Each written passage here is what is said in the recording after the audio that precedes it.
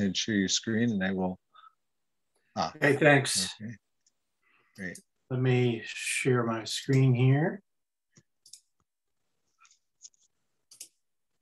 Okay, you should be able to see my screen. Does that work? Looks good.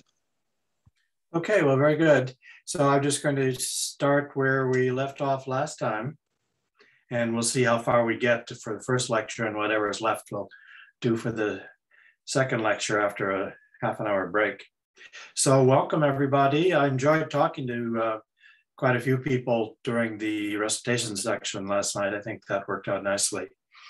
And if you missed it, it was lots of fun. We have really good people from CTEC and MCNet who are in each of these little virtual rooms to kind of facilitate a discussion.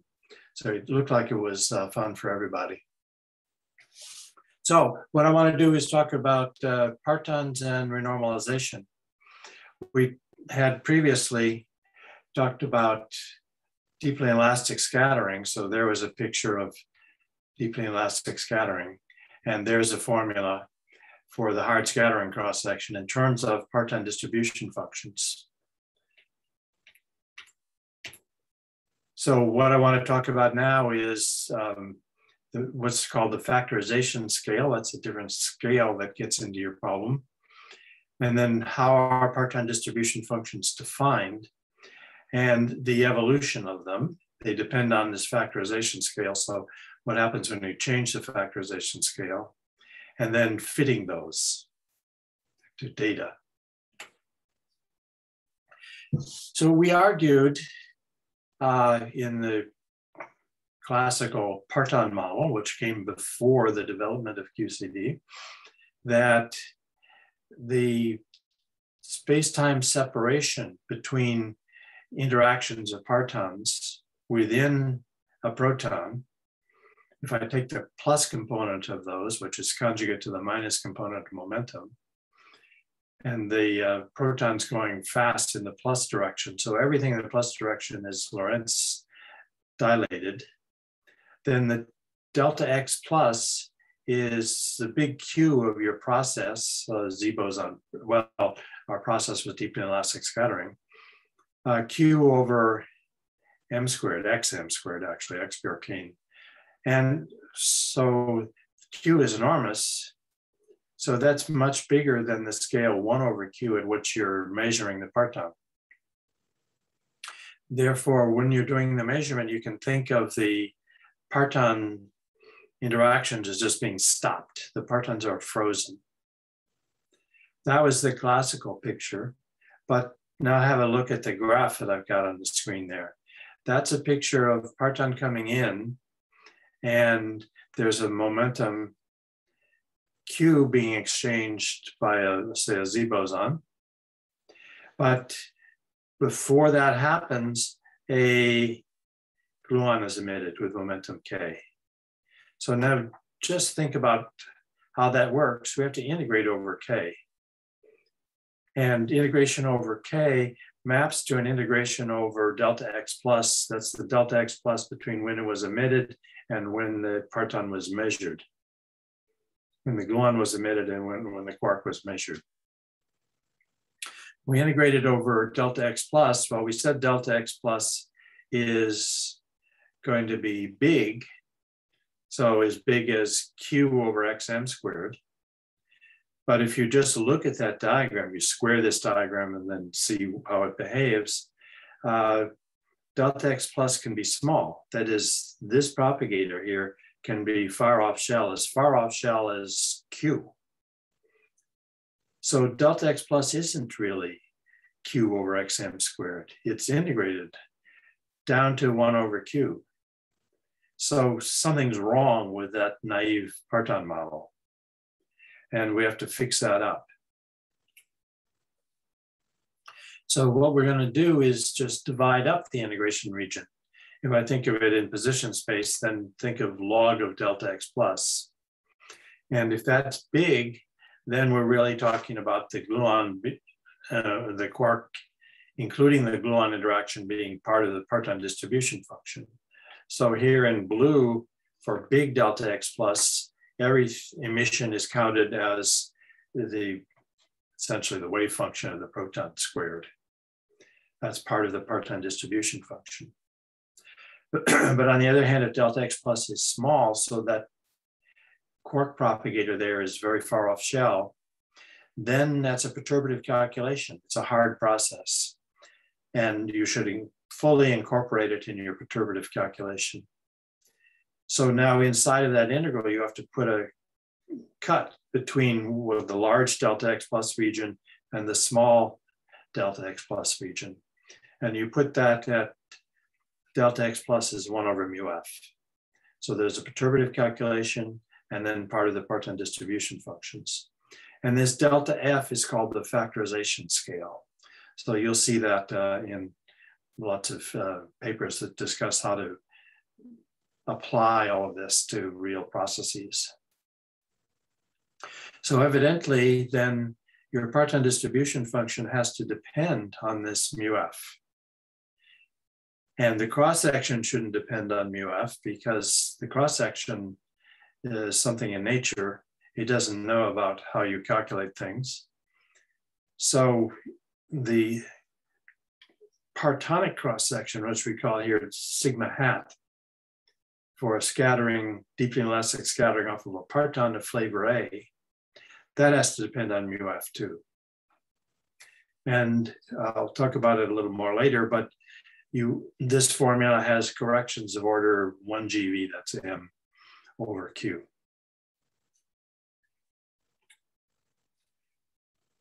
Okay, so both the parton distribution function and the parton scattering cross-section have to depend on mu f. The scattering cross-section also depends on mu. That was the renormalization scale. But if inside of that, when you expand it in perturbation theory, there's alpha strong and it's alpha strong of mu. And at higher orders of perturbation theory, the dependence on those scales should be smaller and smaller. This applies to hadron-hadron collisions as well as deeply elastic scattering. So it's just because the total has to be independent of mu f that the dependence needs to be smaller and smaller as you get to higher and higher orders, because the rate of change of the cross-section with respect to mu f should be of order alpha strong to the n plus 1 if you've calculated it order alpha strong to the n. So I'm just going to show you an example of that just to show you that it works. Instead of doing Z production, or instead of doing deeply elastic scattering, I want to do one jet inclusive cross-section, d sigma to ET and Y. Y is the jet rapidity, ET is the jet transverse momentum. It's usually called the transverse energy, which always means the absolute value of transverse momentum. So we'll come back to jets later on, but I think you understand that there are jets, and we could measure a cross-section to make one jet plus anything else. So it's fairly simple to do the calculation of the cross-section for PP bar collisions. In this case, it's for a square root of S equals 1800 GeV, 1.8 TeV. Let's just see what that looks like.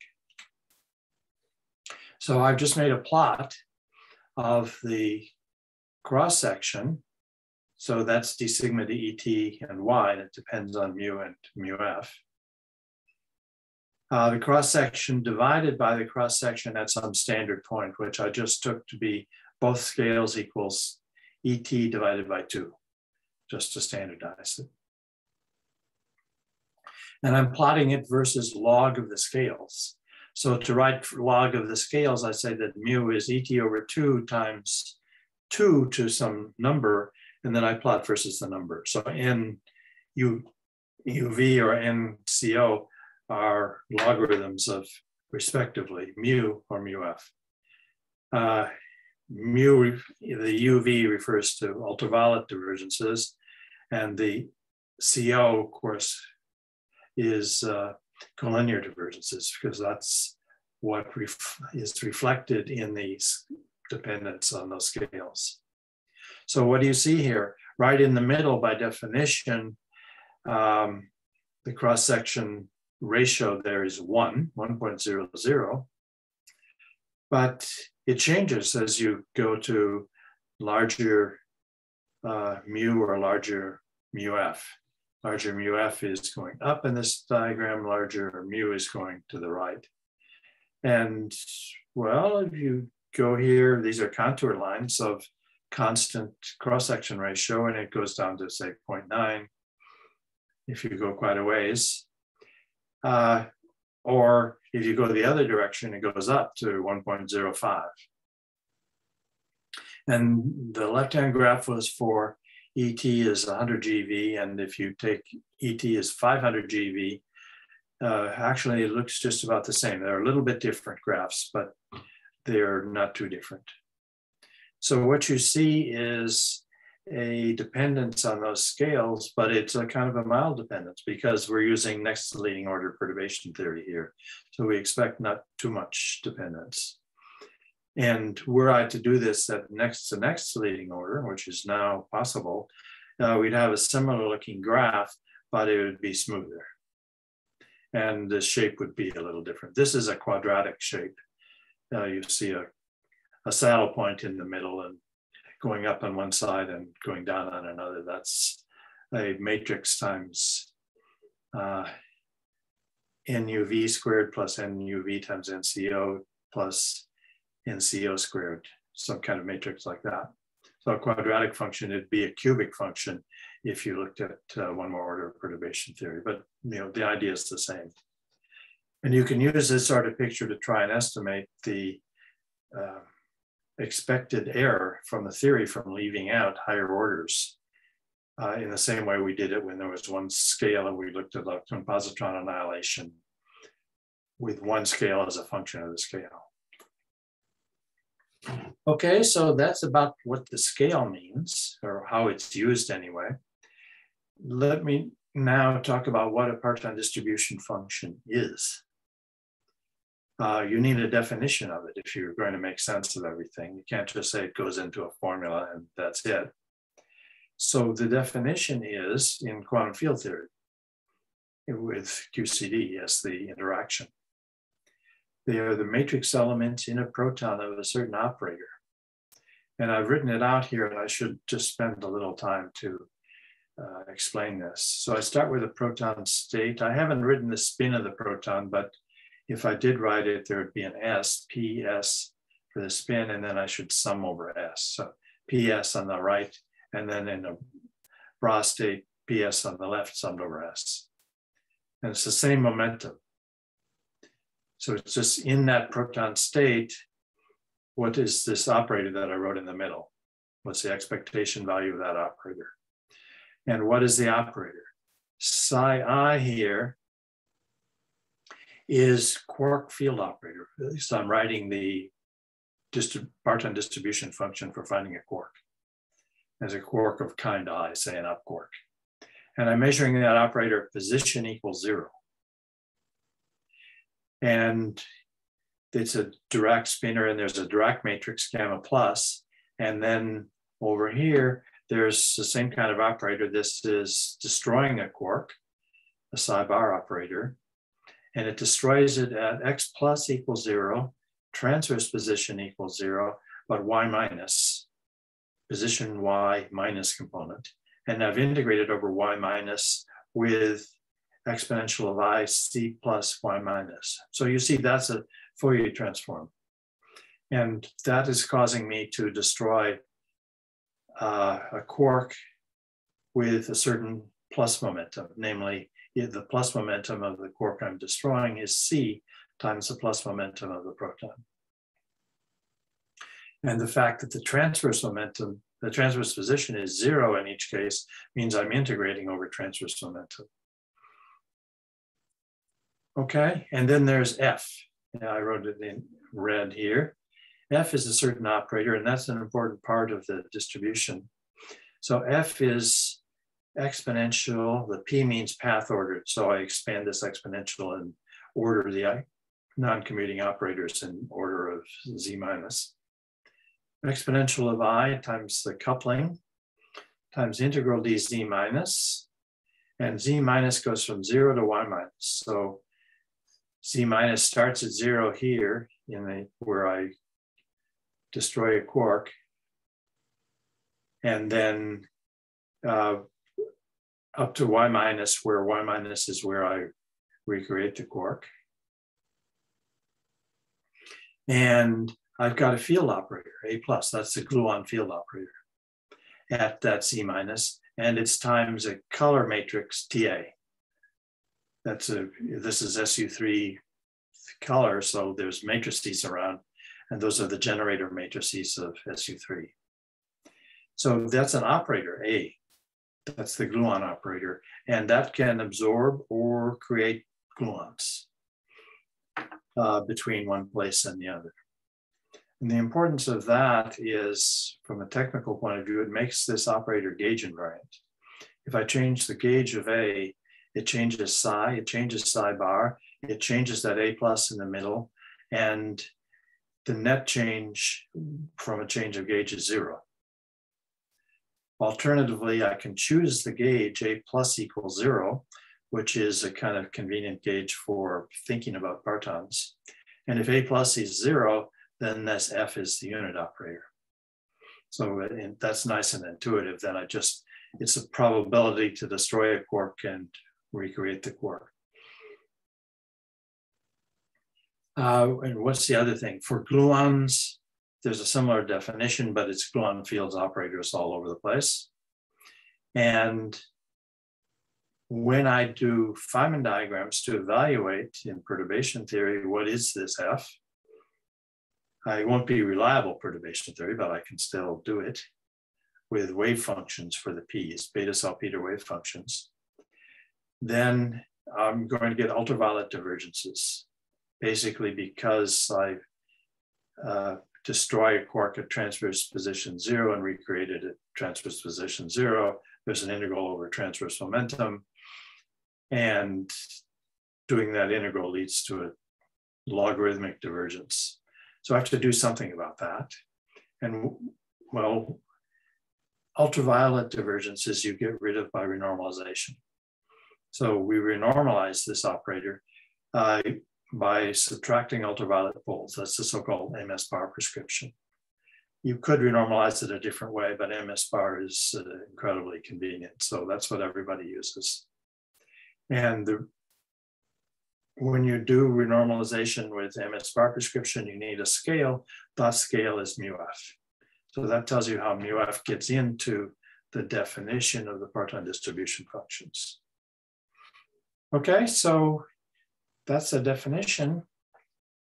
Let me show you a picture. On the left-hand picture is one that's what we've had. I'm showing a proton with large momentum in the plus direction and all the quarks and gluons inside of it interacting with each other, but slowly usually. And in comes a Z boson that is going to measure a quark. Well, what does that do? It means it scatters the quark. So you can see a little quark line there, and it got scattered and scattered off going in the minus direction instead of the plus direction. It's still going, it's there. It's just zooming out of the proton. And eventually it'll make a jet going in the other direction. And as it's going out, it could well absorb a gluon that was inside of the proton. So I drew a gluon getting absorbed.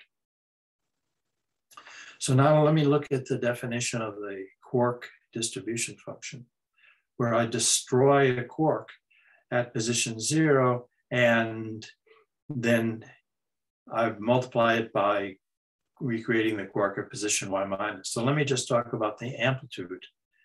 This is what I've written here is a square. It's an amplitude times a conjugate amplitude. That's an amplitude p times an operator, and a conjugate amplitude bra p times another operator. So just the amplitude instead of the square is got this picture on the right where I destroyed a quark at the origin. So that's the origin of my coordinate system. And this red line is something that's going in the minus direction, and it can destroy or absorb or create gluons. That's the operator F. Remember, that's a line integral going in the minus direction of the gluon field. My line integral maybe I should remind you, goes from 0 to y minus, but for purposes of talking about amplitudes, it goes from 0 to infinity, and then in the complex conjugate amplitude, it goes from infinity to y minus. So think of 0 to infinity in the amplitude. Okay, so the right-hand picture is a picture of the definition of a part-time distribution function. The left-hand side is a picture of deeply elastic scattering. And what you can see is that there's a great similarity between those two pictures. That similarity is the reason that F2 for deeply elastic scattering, the structure function that you can measure, is at lowest order a quark distribution function. Because, well, the same thing happens. Either a real physical quark goes out, or this diagonal approximate quark goes out. But in either case, it's very similar. Deeply elastic scattering cross-section and the quark distribution function will differ at higher orders, but at lowest order, they're the same. Okay. There's another feature of my part-time distribution functions. They have sum rules because I've defined them in terms of field operators, and field operators evolve according to QCD, which has the symmetries of QCD, namely flavor conservation, energy conservation. So there are sum rules here.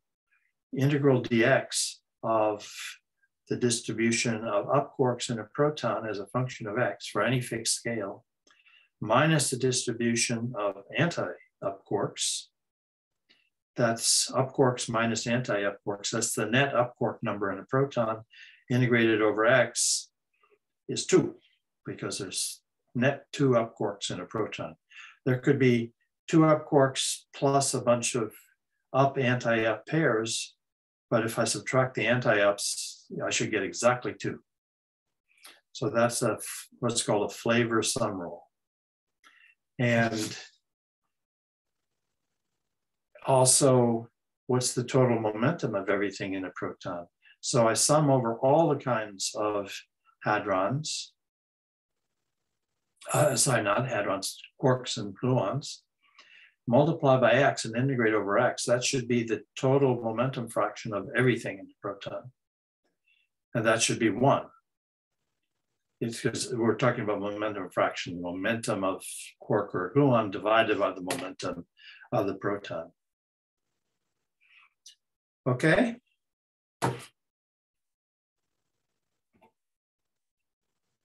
Now let's go back to the calculating deeply elastic scattering.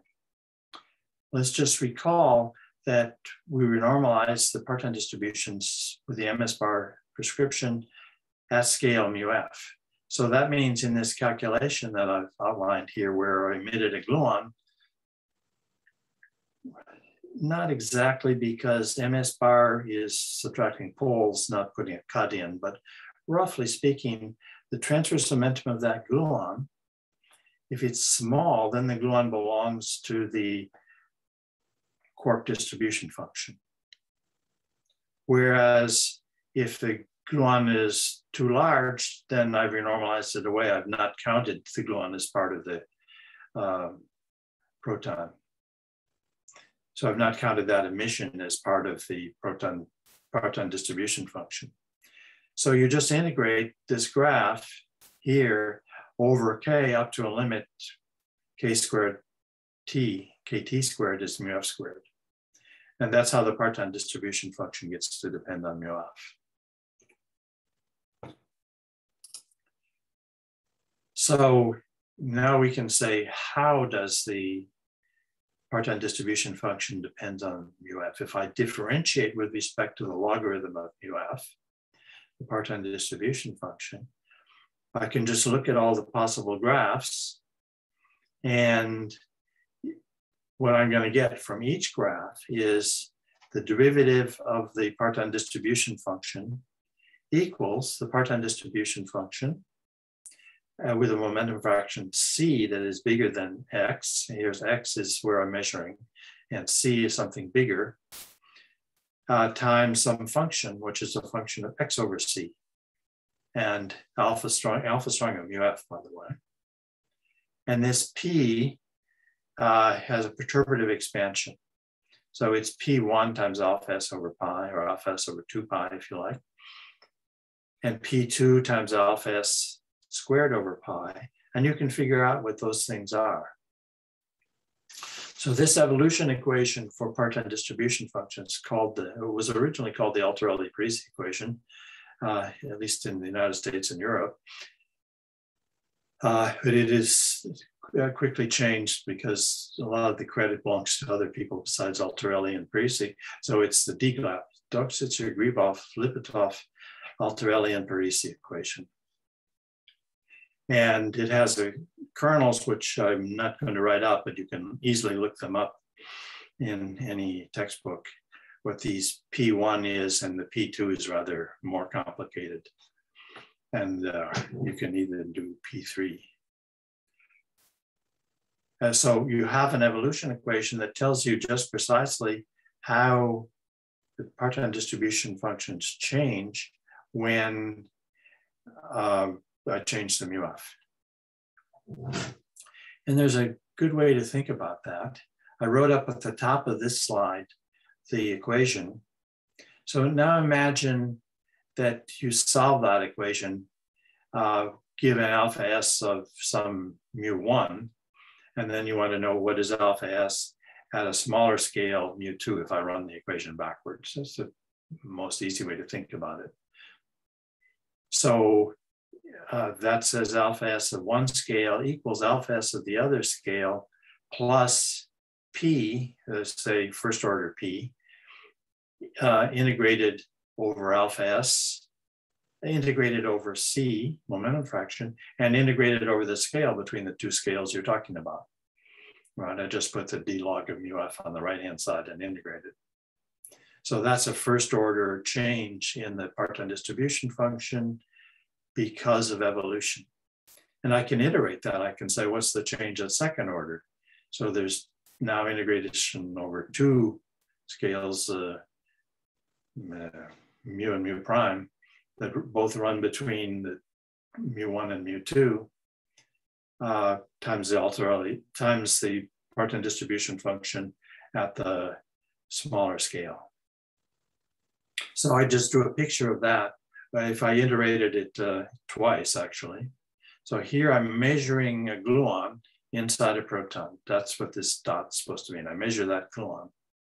But that gluon could have come from a gluon in a part-time distribution function at a smaller scale. So here's a gluon at the smaller scale, and it's split into two gluons. So the P glu is part of this P. So my smaller scale gluon split to two higher scale ones with a momentum transfer that runs between the lower scale, between the highest scale and the lower scale. But that gluon that I just thought of as part of the proton could itself have come from splitting of a lower scale proton, a lower scale gluon, by the blue one split into two green ones.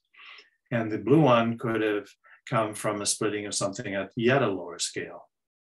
So what you have is kind of a microscope when you measure the part-time distribution functions. So when you do an experiment that is affected by part-time distribution functions, if you have a really high scale, you can measure at a high scale, but that's because you have a great microscope which sees at small distances. And what it sees is because of the splitting of something that's a little fuzzier, has less momentum transfer in its limit, or it's just fuzzy in transverse position. So I use a microscope, a very powerful microscope, and then here would be using a less powerful, and here's a less powerful. So here in the original, that's a part-time distribution function at a very low scale, where I don't say exactly what the distribution is. These are fuzzy gluons, the black one. The blue ones are less fuzzy, the green ones are even less fuzzy. So it's partons and a partons and a parton. That's what's the evolution equation says. So I've talked about how things evolve. Let's now look at a cross-section. So there's a parton distribution function as a function of mu, and I could have written this 2 scales for deep inelastic scattering, and then a sigma hat. And that's a parton, deep inelastic scattering from a parton. And for hadron collisions, I've just got a similar formula, but there's 2 parton distribution functions because there's 2 hadrons. So these parton distribution functions, you can't really calculate. Well, sort of you can. You can calculate them in lattice gauge theory, but the calculation is not very accurate. You can just get them very roughly. However, if you have lots of experiments, then you can fit what those parton distribution functions are. So the idea is I measure this one on the left, the green one, and I can calculate the sigma hats, and that tells me what the parton distribution functions are. So there's a big enterprise to fit these things because we really, really need to know parton distribution functions. And the way to do that is what you want to fit is parton distribution functions at a starting scale mu naught, a low scale, say 1 GeV or 1.5 GeV. Once you know parton distribution function at mu naught, then you can use the evolution equation to find the parton distribution function at any higher scale.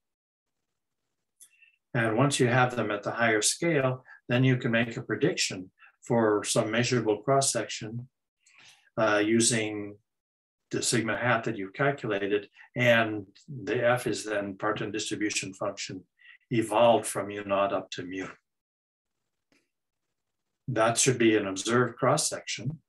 So you use data to say whether you agree with data or not. And probably you don't agree with data, but then you go back and you adjust F of X and mu naught, and you keep adjusting it until you get every possible observed cross-section just right. Or, well, it's never just right, but as right as you can get it. So in fact, people fit lots and lots of data. The parton distribution functions at mu naught have roughly 30 parameters in them. And you have roughly 3,000 data from various experiments. So there's lots of data and not too many parameters to fit. So there's now a big program to fit these things. And since you fit 3,000 data more or less with 30 parameters, there's not so much freedom. It doesn't have to work, but it does work and you get good fits. And that tells you that the theory you're using is in fact right. Okay, so let's just review about parton distribution functions. They have a definition that's independent of any particular process. It's just in terms of field operators. They obey a simple evolution equation that describes the effect of changing the parton resolution. And they appear in any short distance process with 1 or 2 hadrons in the initial state. And then finally, you fit those to experimental results. Okay, so now let's talk about hadron-hadron collisions. We had talked about deeply elastic scattering, but let's go to hadron-hadron collisions. So now there's an initial state with 2 hadrons, then there's a hard scattering, and then there's a final state.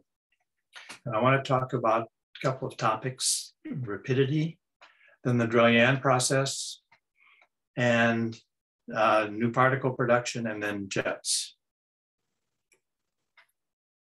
So rapidity is just one of the things that everybody's supposed to know about. So let's just learn about it. It's usually called Y or sometimes eta, and it's useful for hadron-hadron collisions. It's just a kinematic thing. So let's think of the center mass frame with the z-axis along the beam direction. And let's consider the production of a massive particle like a Z boson. So the momentum of the Z boson is Q, and I'll write that as Q plus, Q minus, Q transverse using light null plane coordinates. Then Y is just defined to be a half the logarithm of Q plus over Q minus. Or if you want to write the components of Q, then it's got a transverse momentum QT, and its plus momentum down here is e to the y times the square root of qt squared plus m squared over 2, and e to the minus y times that same square root. So you might try to now find q squared. That's the plus times the minus times 2. That would be qt squared plus m squared, because the y's cancel. And then minus qt squared, it just leaves you with m squared. So that's q squared equals m squared. Okay, so it's very convenient to use rapidity as a variable. And why is that? Under a boost in the z direction, q plus changes to e to the omega times the old q plus, and q minus changes to e to the minus omega times the old q minus, and q transverse is not changed. So y, if q plus gets to be multiplied by e to the omega and q minus e to the minus omega, then I have log of e to the 2 omega, that's y, that's omega. So y changes to y plus omega. So it's just got an incredibly simple property under boost in the z direction. And you really want to have that property because physics is, you have to be able to look at physics with different amounts of boost in the z direction. You can start in the LHC of looking at 2 protons in their center mass frame. So here I do 2 protons, and those little things inside are quarks and gluons. But when the quark and a gluon collide, maybe the blue quark has more momentum than the green gluon.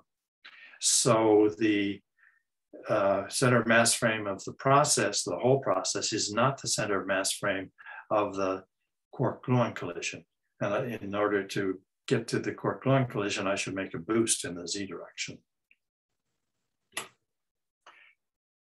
Also, if the particle is massless, so I started with a massive Z boson, but what if I go to a pion or something, it's almost massless, then y log of q plus over q minus times a half, you just work it out, and it's minus the logarithm of the tangent of half the angle at which the particle is going out at.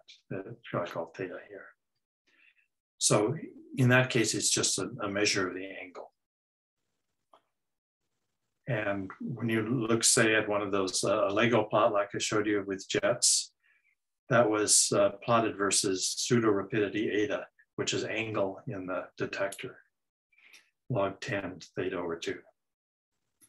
And if the particle is almost massless but not quite massless, then negative of log 10 theta over 2 is called the pseudo rapidity, but it's almost equal to the rapidity.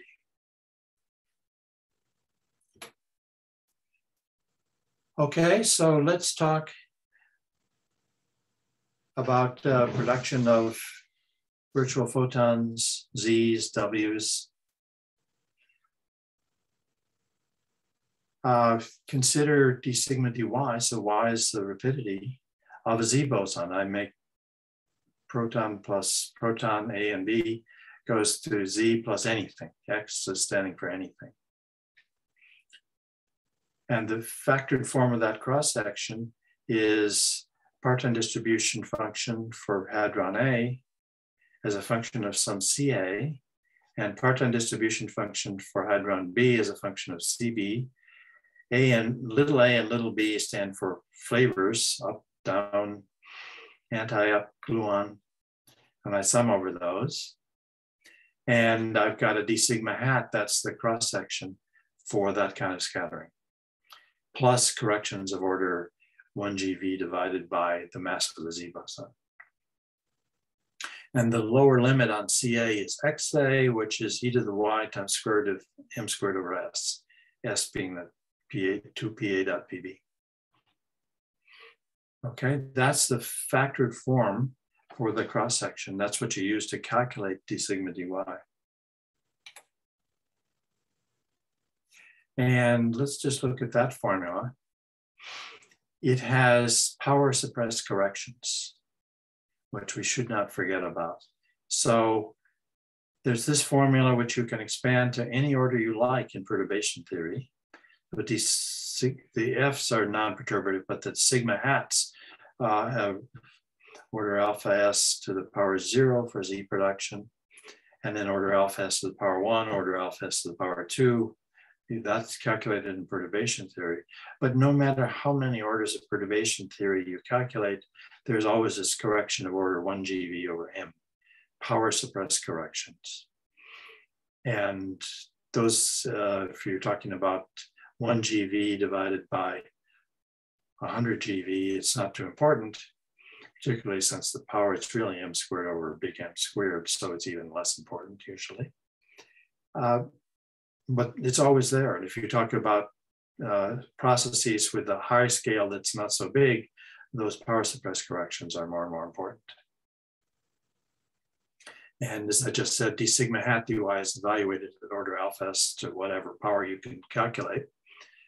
And then there's corrections. If you calculate it up to order n, there's corrections of order n plus 1.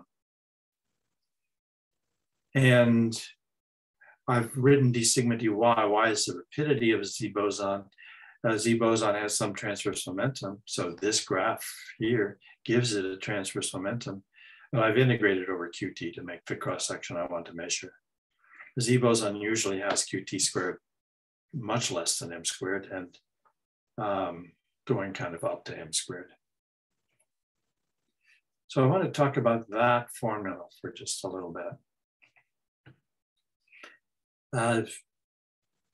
It's not obvious that you can take the physical cross-section d sigma dy and write it as something you can calculate times parton distribution functions. So to just demonstrate that it's not obvious, here I drew a picture for the Z boson production and the Z boson decays to mu plus mu minus. And suppose, forget about those gluons for a moment, supposing that's a red quark. And suppose that's an anti-red anti-quark there. So red plus anti-red makes colorless, the Z boson is colorless. So that works for a cross-section. But supposing I exchange a very, very soft gluon, not with almost zero longitudinal momentum and small amount of transverse momentum, and between a spectator quark and the anti-quark that was coming in here from the other proton. So that can happen over a long distance, even before the proton and the anti-proton meet. And I gluon, what was this? This was supposed to be an anti-red anti-quark. It could have been before, it could have been anti-red here, and then I took an anti-red blue, anti-blue gluon and made an anti-blue quark. And I could have done it the other way around too, from the spectator quark over here to the active quark from hadron A. So I can easily, with a very, very soft interaction, change the colors of the quark and the anti-quark. And if I change them just the right way, they can still annihilate to make a Z boson. But if I change them in the wrong way, they won't make a Z boson. So it seems from that argument that this formula here can't possibly be right. But it is right. And in order to show that it's right to some degree of mathematical rigor, but not a very high degree, you need a lot of the properties of the theory. So the theory needs to be unitary, that is to say, the evolution U of T1, T2, the quantum evolution operator, is a unitary operator. The theory needs to be causal, that is to say, field operators commute with each other if the positions of those field operators are space-like separated. And you need for the theory to be gauge invariant. So you can change A mu to A mu plus D mu times some other operator. That's a change of gauge. And the whole theory is supposed to be invariant under a change of gauge. And the theory isn't invariant under a change of gauge. You need all of those properties to show that ugly things like this don't happen.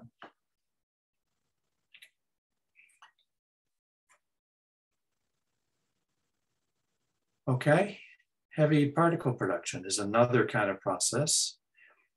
We were talking about Z-boson production, but what if I want to make top quarks? So this line could represent a top and an anti-top. Then I can have a gluon interacts with a top quark and another gluon interacts. So I can exchange a top quark between those two interaction points and make a top and an anti-top. Or my words here say if they're not top and anti-quark, they're a squark and an anti-squark. So those are imaginary particles, which we used to think were maybe real, but they're becoming more and more imaginary. The large scale in this process is the mass of that heavy thing. Call it M. And in the case that M is big, this propagator right here has got to be off shell by at least scale M squared. So the K squared of that propagator it's negative. It's less than or equal to minus M squared.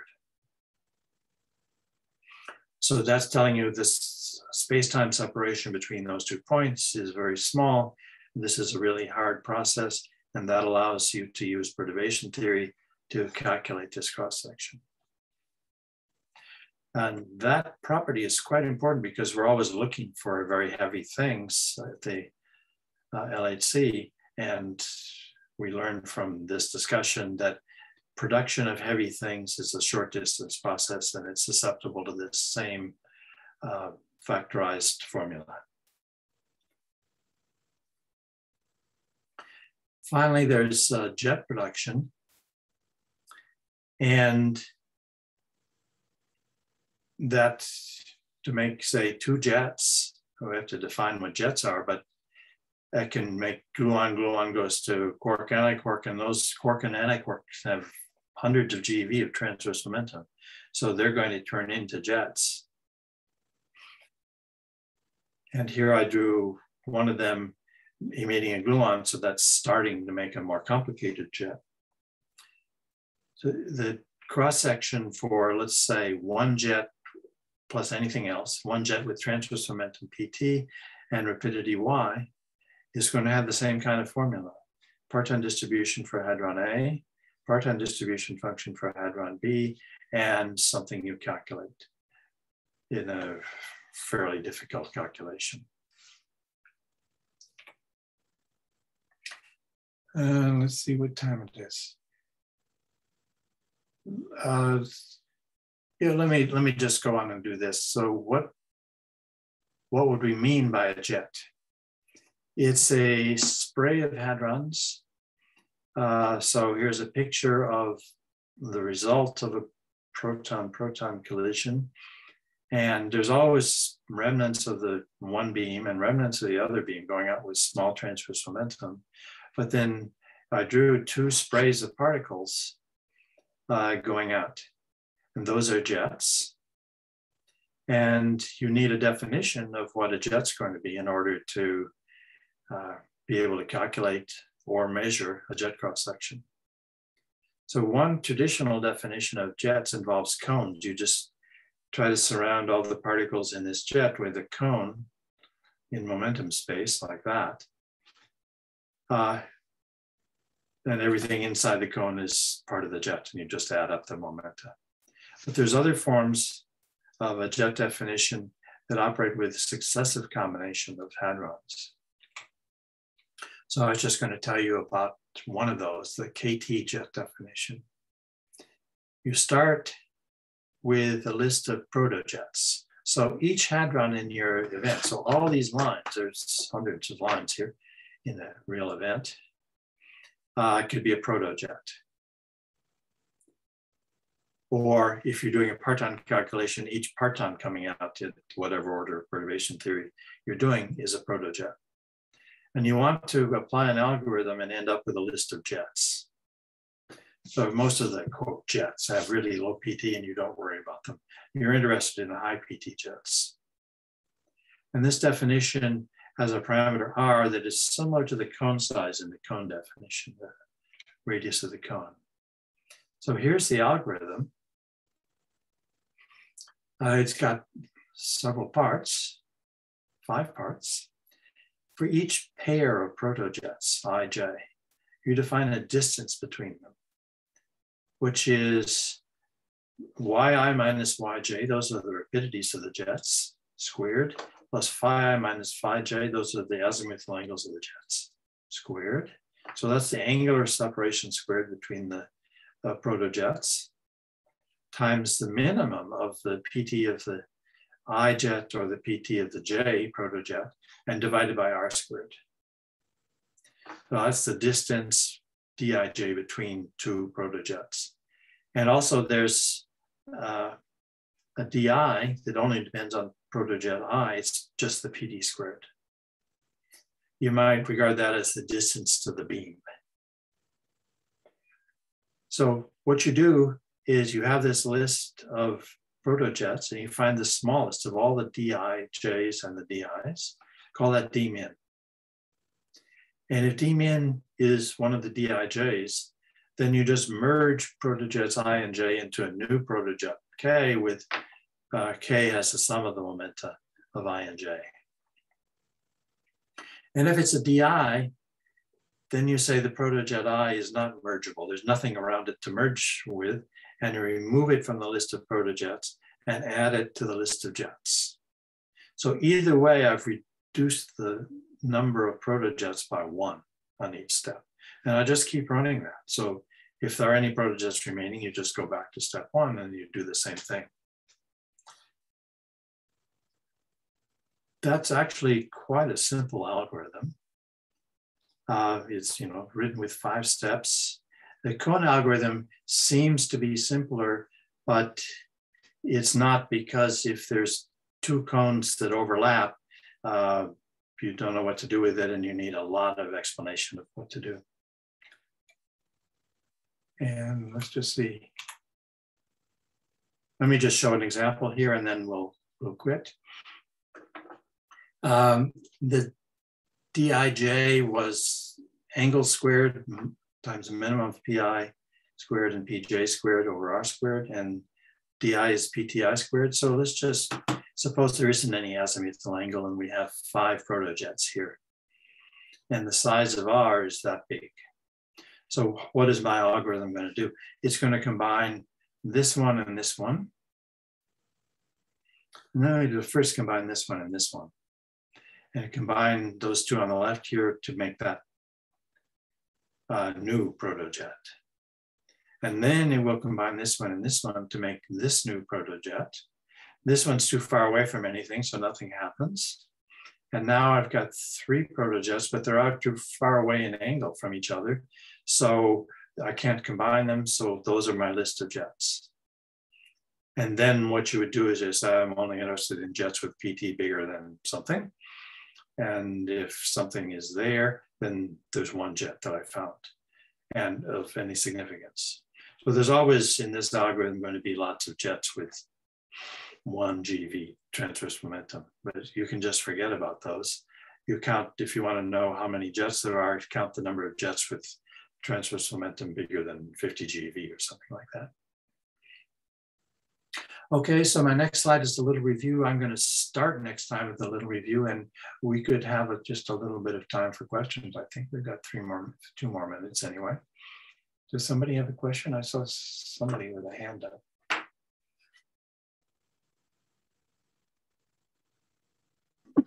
Yes, Rock? Thanks. My camera. So my question has to do with the factorization scale. We said that it comes into the PDFs via basically MS-bar renormalization. How does it appear in the partonic cross-section? Is it like a lower integral bound on a a lower energy bound on, I guess, if we're integrating a gluon momentum? How does that appear in? Yes.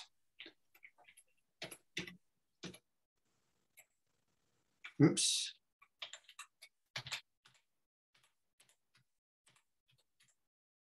My picture here.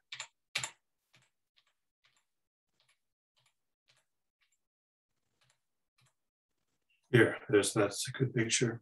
So here's a picture of a calculation, and you don't calculate that blue part, you calculate the red part.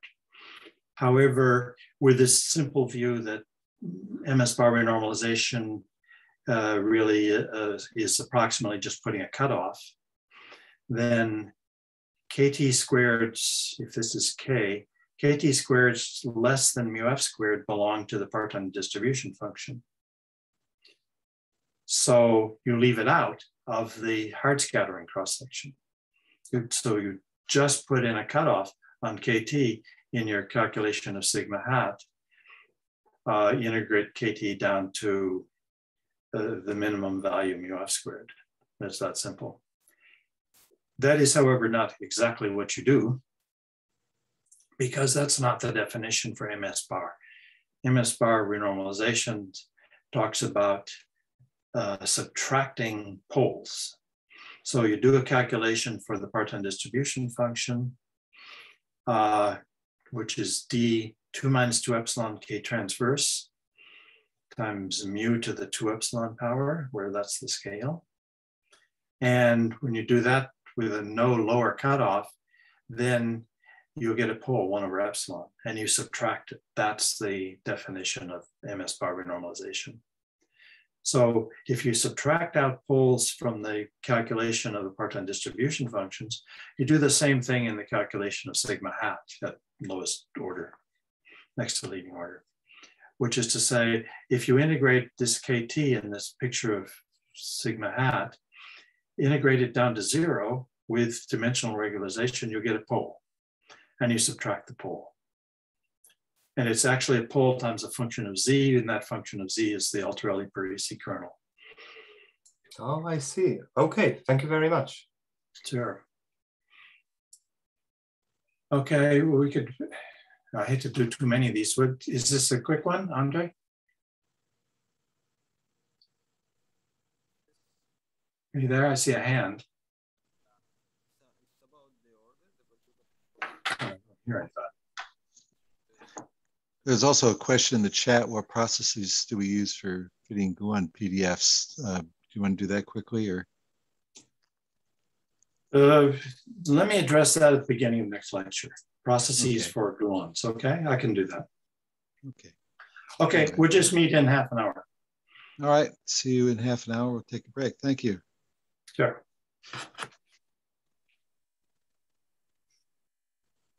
I'll stop the recording. Oh, you got it already. I'm going to stop my